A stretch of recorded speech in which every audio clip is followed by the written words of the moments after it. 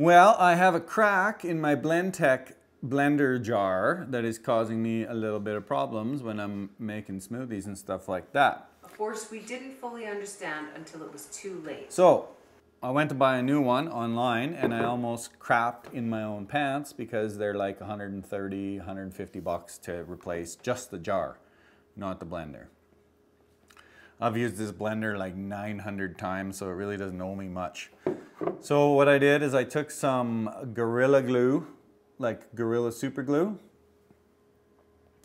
and I put that along this crack, and lo and behold, when I go to make a smoothie or crush fruit or whatever, I get some sputz that squirts out through that crack still.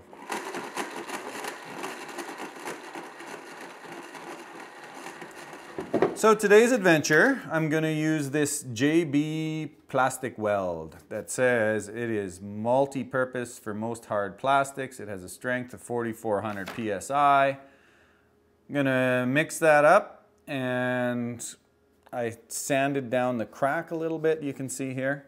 So I'm going to put that on and see if maybe that will work. The Gorilla Glue failed. Will the JB Weld work? Well, let's find out. Okay, it says this sets in 5 minutes, so I guess we got to work pretty fast. Open it up. Squirt some of this onto, whoa, Nelly. To a piece of cardboard. This little stick comes with it. Mix it up.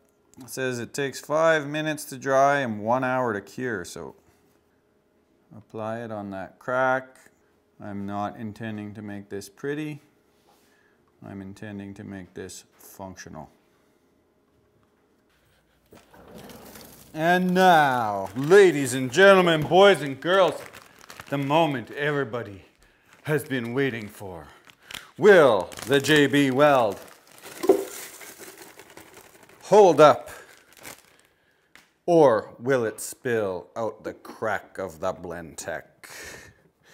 It's been sitting overnight. Here we go.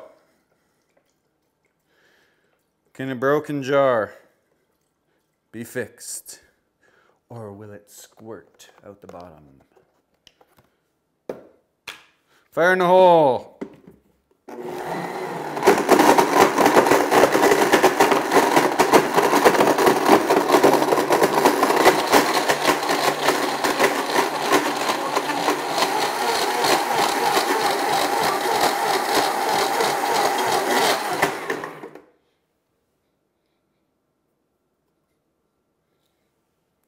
The JB Weld did it. As you can see, there's no leakage. JB Weld wins today. Winner, winner, chicken dinner. Subscribe to my channel or like this video. Talk to you later.